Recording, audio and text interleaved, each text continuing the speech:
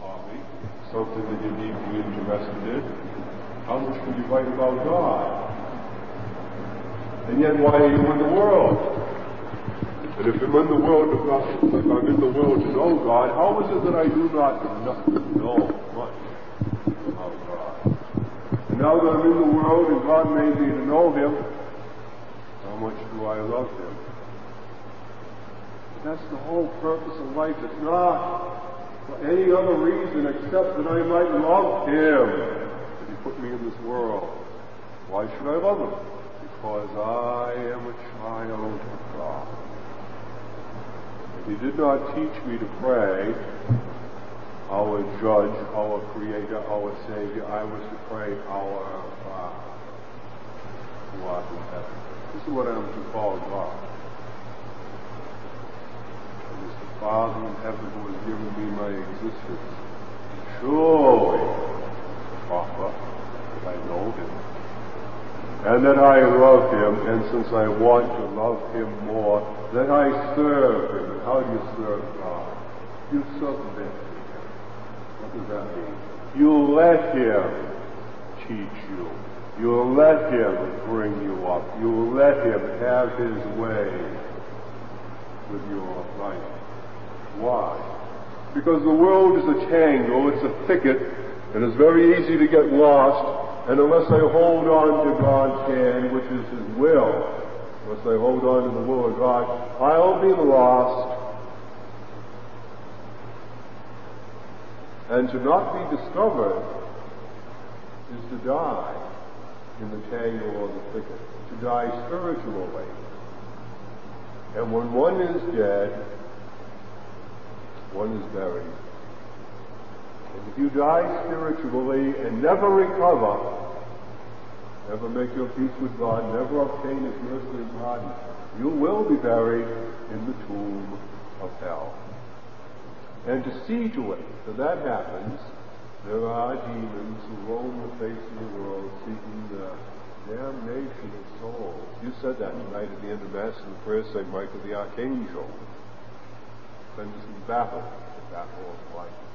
What's the battle about? Is the battle against my own selfishness. I want my way, even before God's. It's the battle against the flesh, and it's the battle against the world, it's the battle against the devil. And the devil uses me, my selfishness, and uses the world against me, the Spirit, utterly against God's Spirit, and uses His own powers. And what are His powers? Well, they're so mighty I can't possibly resist Him for even one beat of my heart. That's how powerful He is. And that's what's lined up against me. The spirit of the world, go along. Don't be different. Do what others do. The spirit of the world comes from hell. And the temptations of the flesh, in the young years of life, we call them sins of impurity. Those are the sins which once tasted leave a capacity to return again and again and again for more sins of the same kind. And before you know it, in the shortest possible time, you are chained to habits of mortal sin.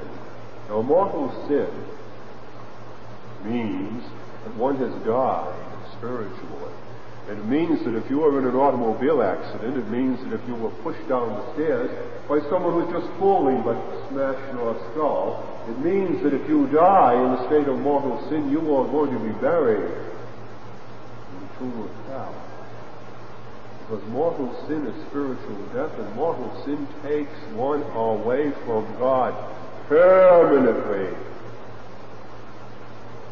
until the end of the world, and for all eternity, one remains spiritually dead unless you return by the grace of God, you return to the sacraments.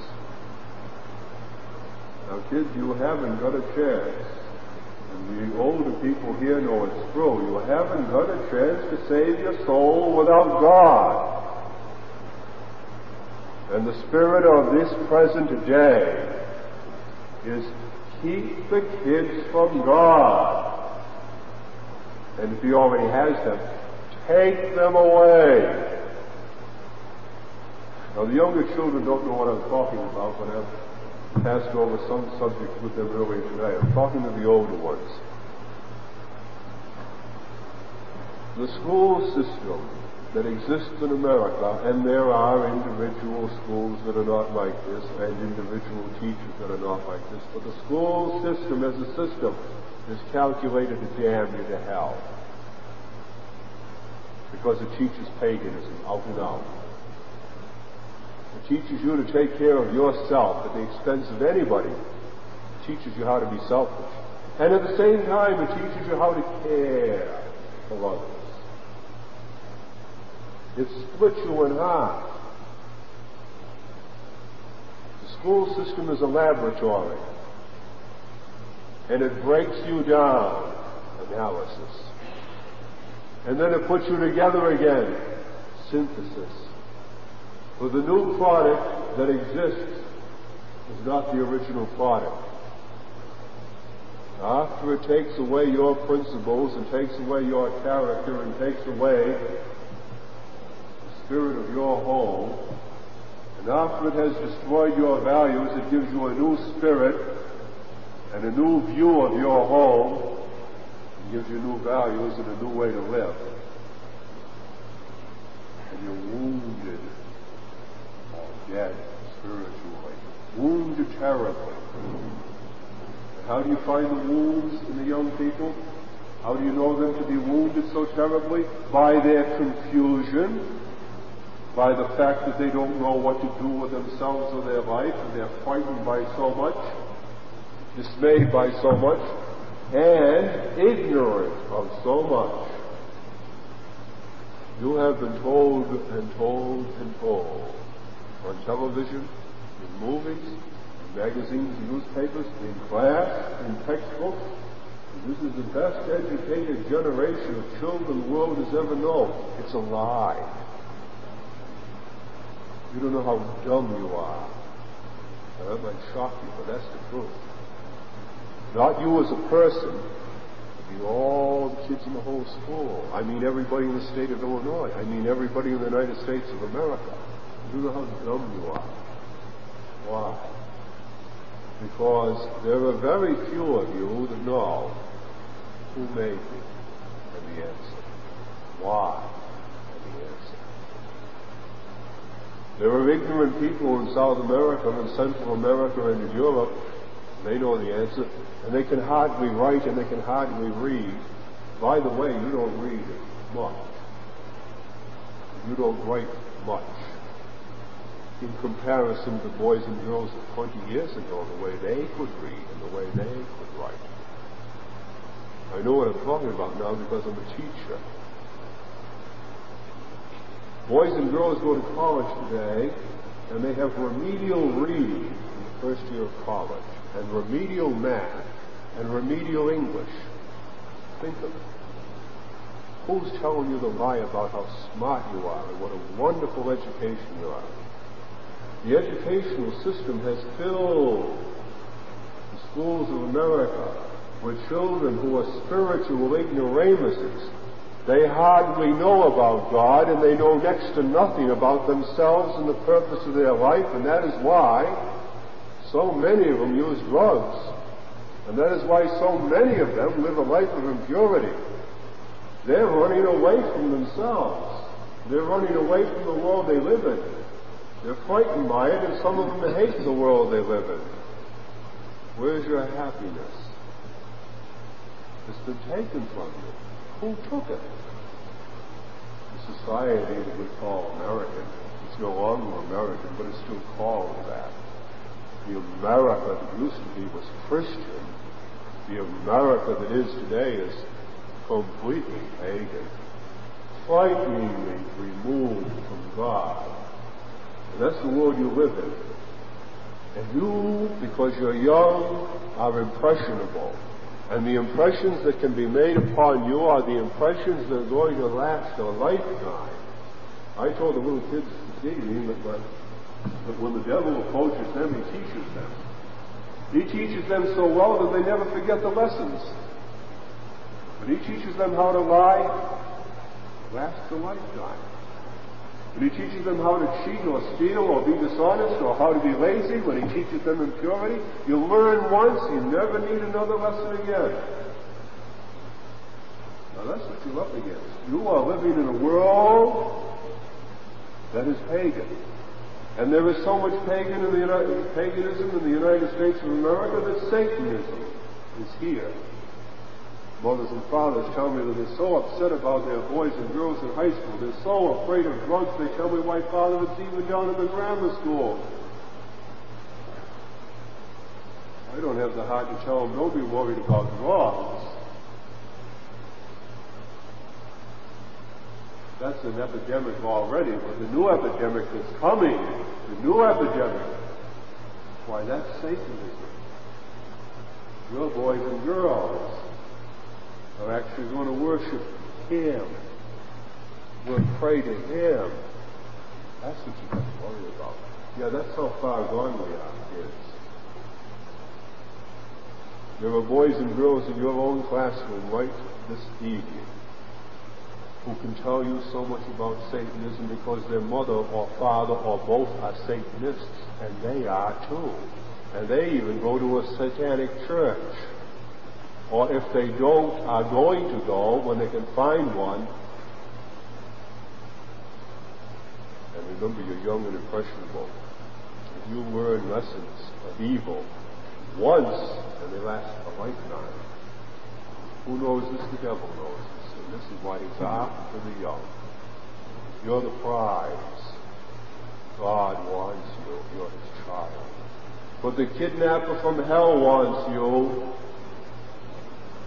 But he doesn't want you to return you to God after a price has been paid. Once he lays his hand on you, he wants to kill you spiritually. He wants to tear you to tatters and keep you forever in hell. He wants to teach you mortal sin now. He wants to take away your faith now. And he wants you to despair now. He wants you to quit. He wants you to say, Mother, I am so sick and tired of being different from other kids. I'm so sick and tired of what they say to me, the fun they make of me. I'm so sick and tired of blushing and being ashamed. That's the devil's vocabulary that you're learning. Those are his sentences. He's put that into your mind. You want to give in. You don't want to struggle anymore. He, the liar from hell, has taught you. Be different from everybody else. You know why you must be different from everybody else? Because God commanded you. He said, honor thy father and mother. I told the little ones tonight, he didn't say obey them. That's not enough. He said, honor thy father and mother. That means you obey them, that means you trust them, that means you talk to them and tell them your troubles and ask for help, and that means you reverence them. You respect their judgment. You know they will not harm you. You see how dumb you are? Ever so many, I don't mean you as persons, I mean kids your age in school. See how dumb you are? Ever so many of you young people will listen to anybody except your own mother and father. You listen to a school teacher, you listen to a principal, you listen to the gang down at the gasoline station, you listen to these commentators on television, you listen to whoever the movie actor is in the movie, you listen to whoever it is that wrote the article in the newspaper, all the bunk and baloney and lie and blasphemy and hell of it. You listen to them. These people don't give a hoot whether you live or die, but your mother and father would die in your place if you were to be executed tomorrow. They love you to the point of dying for you. And still, ever so many kids, they don't trust their parents. They don't tell them anything. They give them nothing but back talk, sass, and irreverence. Not disrespect, it's worse than that. And who did the teaching? The devil. How did he teach? Through human beings. See how dumb the kids are today? They'll listen to degenerates. They'll listen to communists. They'll listen to people who hate God. They'll listen to anybody except their own mother and father. See how dumb kids are today? It isn't a case of they can't read well. It isn't a case of they don't know much about their country, much about God. It isn't a case of they don't know much about history or much about geography or much about grammar. It isn't a case of that. They're just so dumb that they will trust demons before they'll trust a guardian angel. That's how dumb they are. And they will trust the devil before they trust God. That's how dumb they are. And they will trust human beings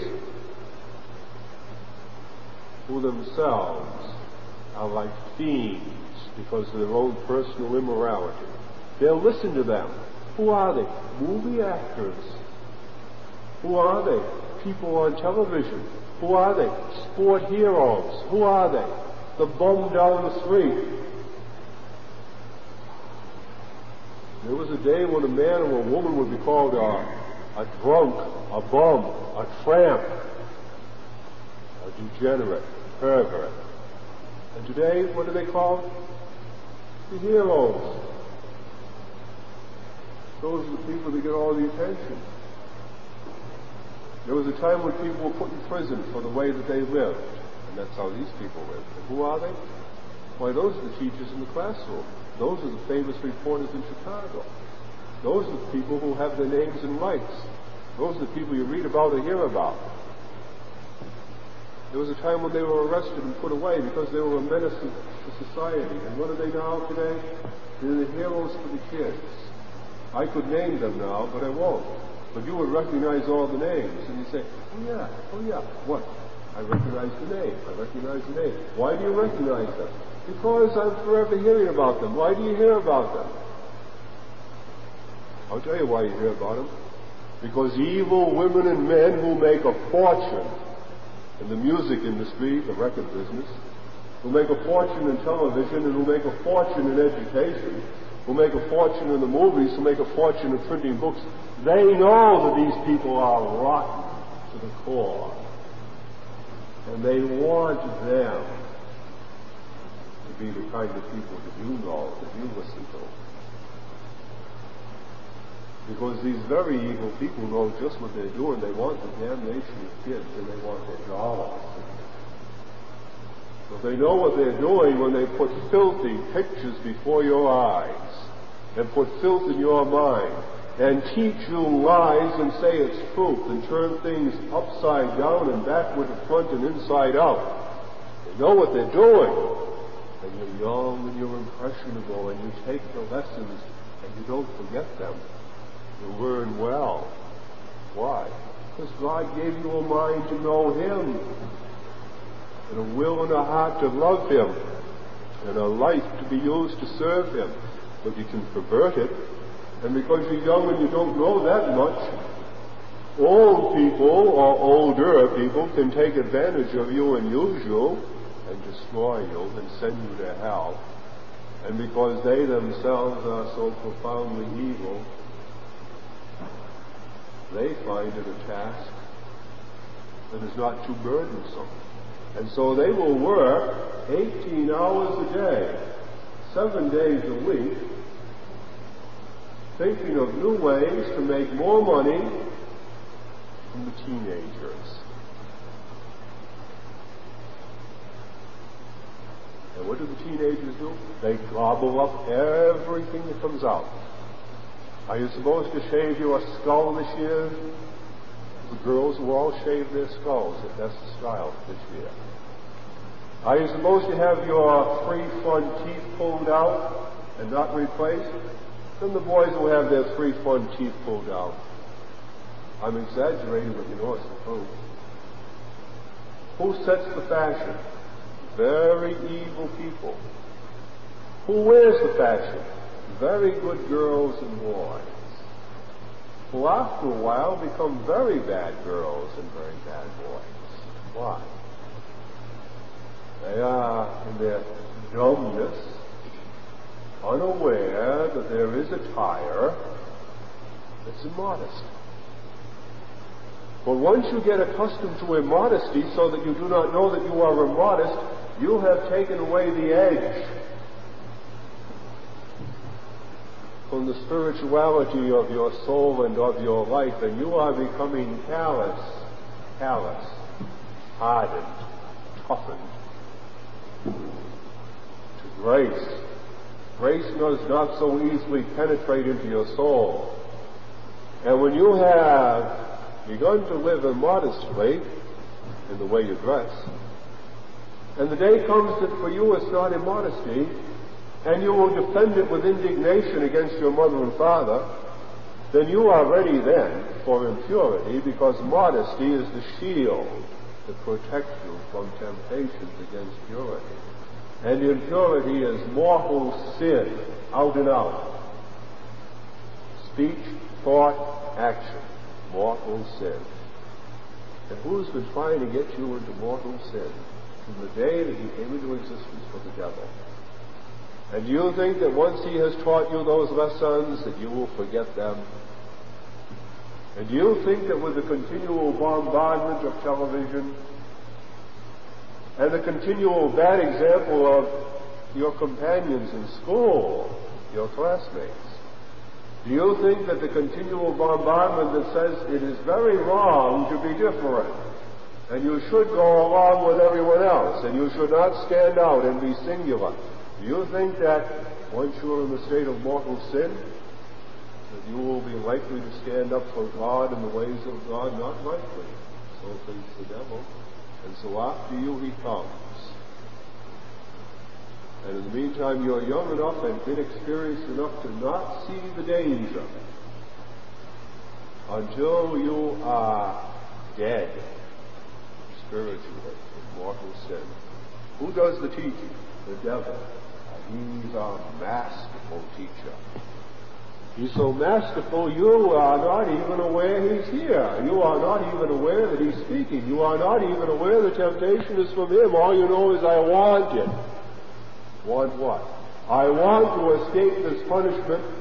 And so you lie, as though you were a practiced lawyer. You have a gift for speech. You can be so sincere. You fool even your father or your mother. They believe you. Why? Because they're not evil. And they love you. And they find it hard to believe that you would commit sin in speech just to avoid a punishment.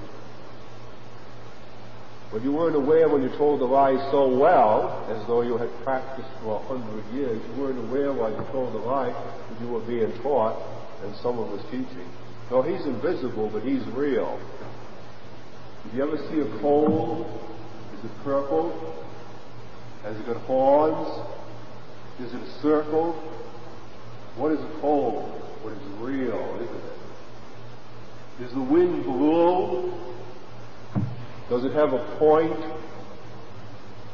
Has it many legs as it gallops along? You've never seen it, but you felt it. It's real.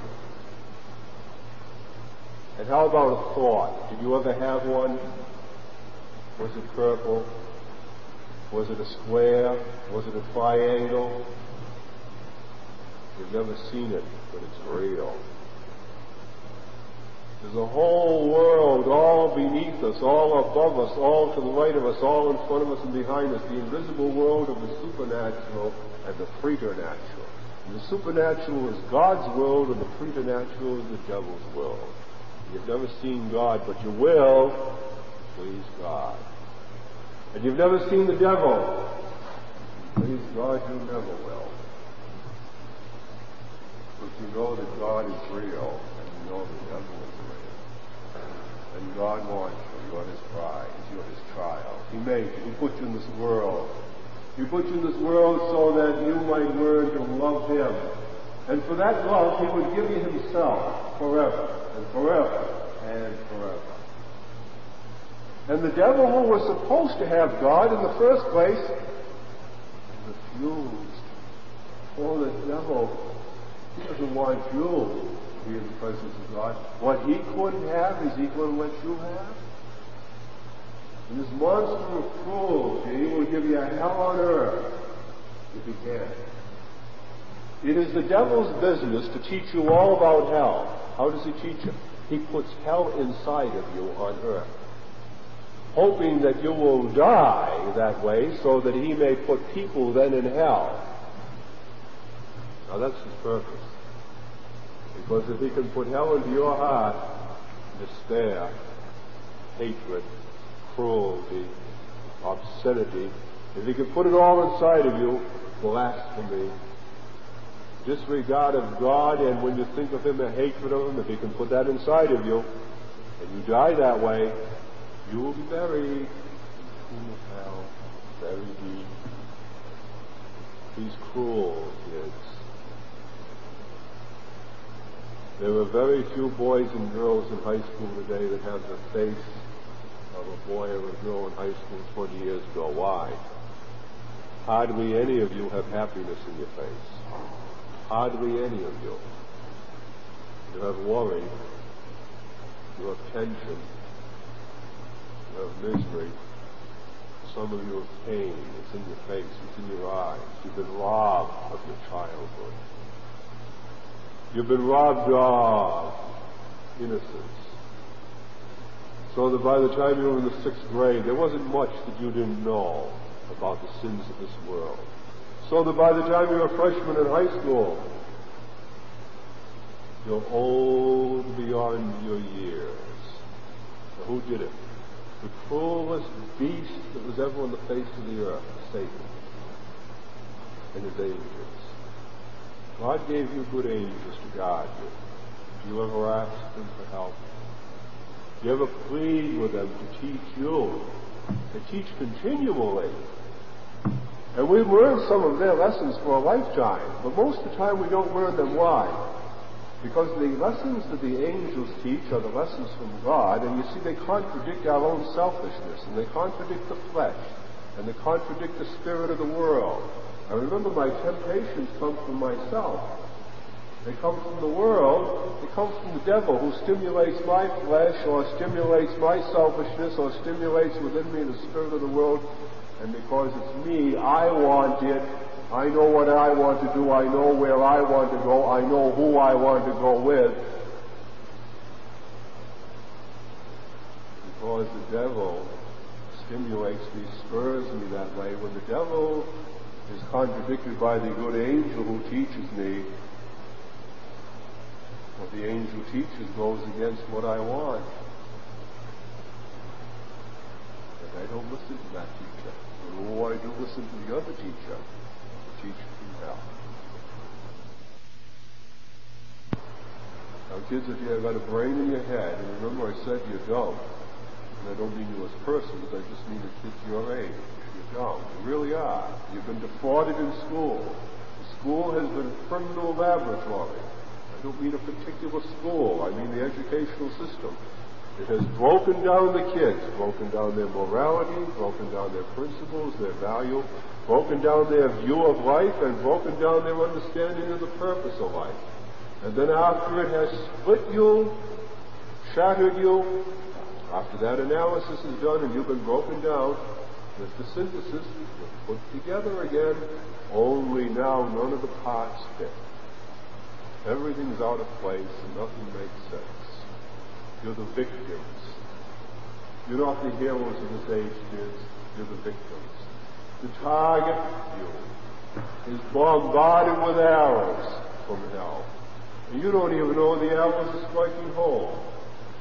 You don't know that you're losing your innocence and losing your modesty, that you're losing the spirit of truth, that you're losing the capacity to do honest work without looking for a reward.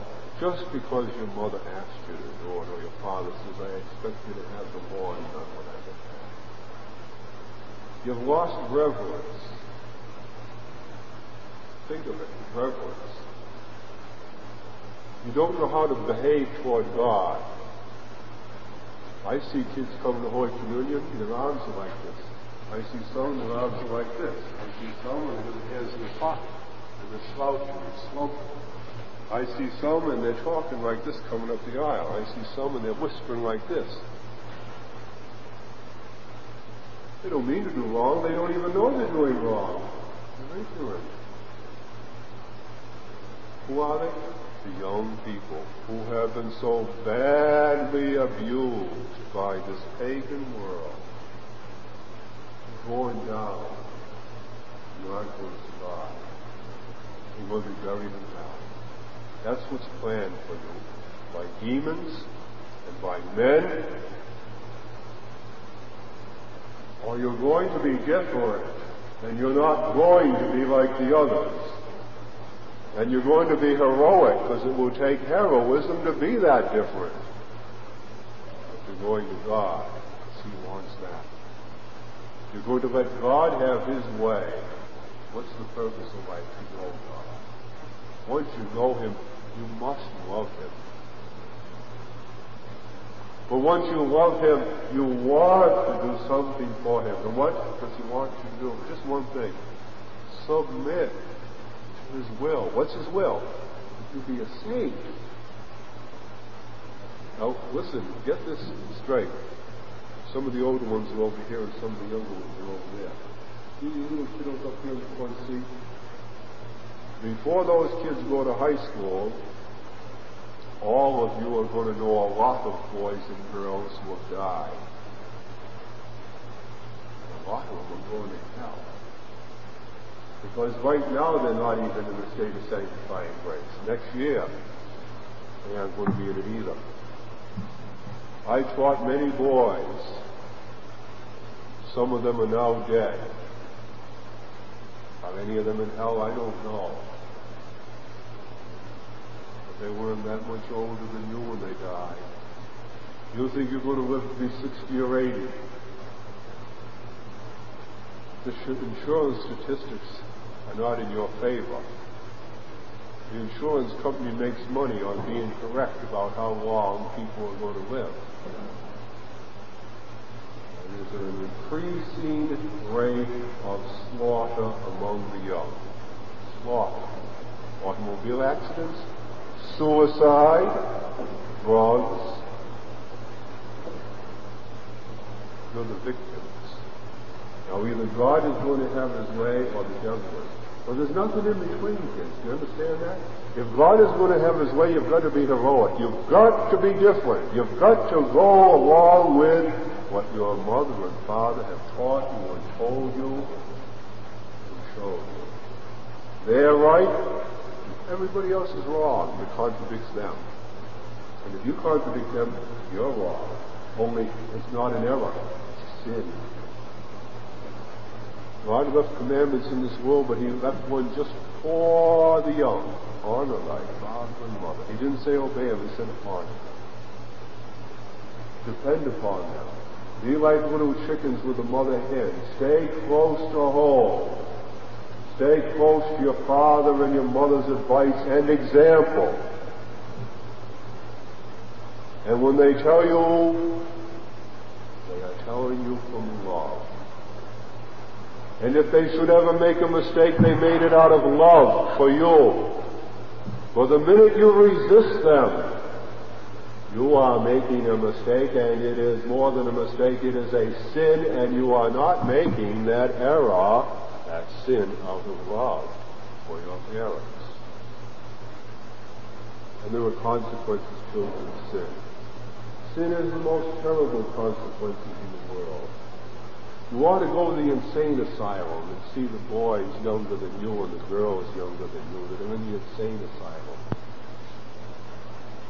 You ought to go into the hospital wards and see the young come in from the emergency room, your age or younger, and see the condition that they're in. And all of this because of sin. Because of sin. Because of the cruelty of the devil. Because these kids voluntarily put themselves into the whirlpool. And a whirlpool just doesn't bring you around in a circle faster and faster. You go down. And you drown. You don't come up. Now that's what the devil has in mind. And he is trying to spin you into the outer circle. so that he can work you into the vortex of the middle, where you go with great rapidity round and down. And his best helpers in this world are your own pals. When your mother and father tell you that there are boys you're not to be with and girls you're not to be with, that there are those that you cannot go out with, you're to never date them, you're to never be seen with them, remember, they are the best teachers that the devil has. A boy or a girl who is very pure will finally cave in when enough of the companions in the school have mocked and laughed and jeered and sometimes even punched he or she until they begin to dress like the others, act like the others. And then you become one of the gang. But not really, because they all scorn you and despise you. And children, they do that because they're learning cruelty from the invisible teacher. He is cruel. He will feed on you in hell, and you will never stop growing. You will never stop feeding. And he will roast you forever in hell. Jesus Christ has told us that.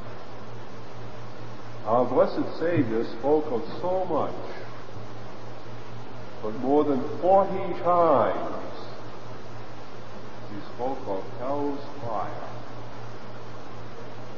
There really is a place for those who have hated God, for those who have died in mortal sin rather than give in to God. Now the God above will forgive you anything, but he can't forgive you if you won't let him. He will forgive you any frailty or any malice. He will forgive you the smallest sin or the most terrible sin. He will forgive you 50 years of sin. You never went to confession once. If only you will ask him just once. But he will not forgive you if you will not let him. If you die hating God, that's how it will be forever. And who will teach you to hate the devil? And who will he use? Your companions, even more than television, even more than movies, and even more than print, and even more than school, your companions. And who is going to protect you from print and from school and companions? Who is going to protect you from television and movies? And who is going to protect you from drugs and impurity? Nobody else but your own mother and father. That is why they were given to you. That is why you were given to them. That's their obligation. They are in danger of losing their souls and going to hell if through their fault they consciously knew you were on the path to danger and they let you go. They sinned. And if they die in that sin, they died having failed in their obligation to God to be your guardian and protector and inspirer and parent, mother or father. And you, if you die in your sin, having resisted a good mother or father's instruction and teaching, you have done more than disobey them. You have disobeyed God. And you must seek your forgiveness from God. And as soon as possible, lest, young as you are, you be called out of this world to judgment, and you be found spiritually dead on that day of judgment. Kids, be different. Don't be like everybody else. Don't use that argument at home. Don't say, but everybody's going. And don't cry and sneer in your bedroom when you're alone because you finally gave in, but you won't forgive or forget because he or she would not let you go. There's only one reason why they don't let you go. They know better. They've lived a long time, and they know all about the dangers of children's lives and the children's souls. And remember what I told you, there are men who work 18 hours a day, 7 days a week, and they work 365 days a year.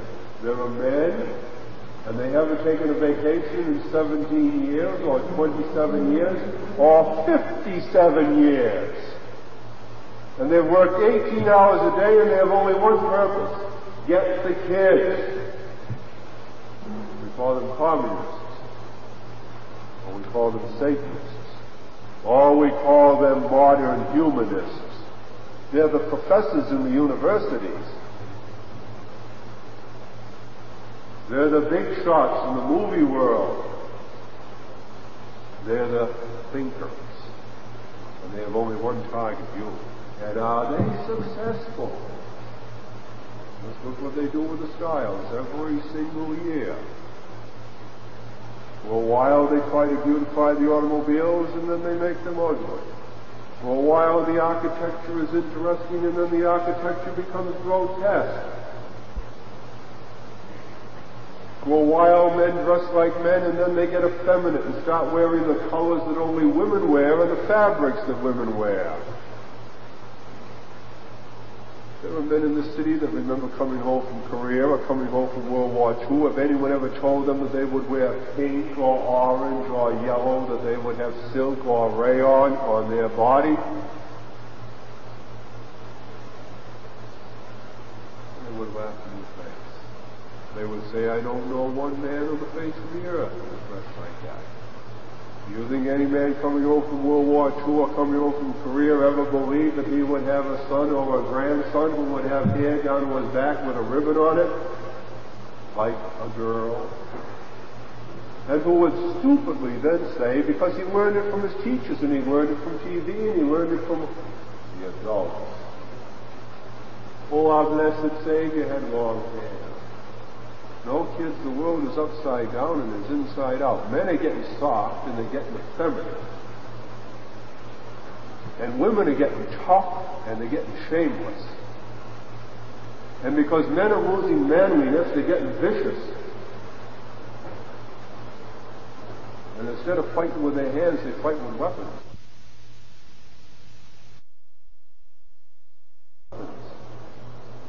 And instead of living a natural life, they live unnatural lives. And women just the same. And in women becoming tough and shameless, and thinking only of their appearance, they have a fear and a hatred of children. And they aren't going to let that happen to themselves, that they will bear children. And that is why you have so many unnatural mothers in this world. Unnatural because it's a monstrous act. Who kill their babies. That's the kind of world we live in. There were more babies killed last year. This is before the new law makes it possible to do it without any criminal punishment. There were more babies killed last year than there were American soldiers that died in Korea or died in World War II. Think of that now. Not that many men got killed in battle in World War II. And see, those are the adult kids. See how strange their thinking is? Men are being destroyed and women are being destroyed. Men are becoming monsters and women are becoming monsters. And these are the adults all around you. And you're going to be just like them. You're not going to be different. Because you live in an age where everybody goes along. Don't be different. You've got to be different, kids. Because God wants it. How are you going to be? Well, God will give you the grace. God will give you the grace to be crucified with Jesus Christ, if that's what's prepared for you. How do you think the saints went into the arenas and faced the lions and faced the sword and faced the fire 2,000 years ago? How do you think they did it? Because they were all supermen. No, they were just like you. They loved their mothers and their fathers. But if the mother was a pagan and the father was a pagan and the boy or the girl had become a Catholic, They went in and died while the mother and father sat up there in horror to think their son or daughter had gone so insane that they would die for Jesus Christ. If you have to die for Christ, God will give you the grace. Or if you have to be pure for Christ, God will give you the grace. If you must be different from the others, God will give you the grace.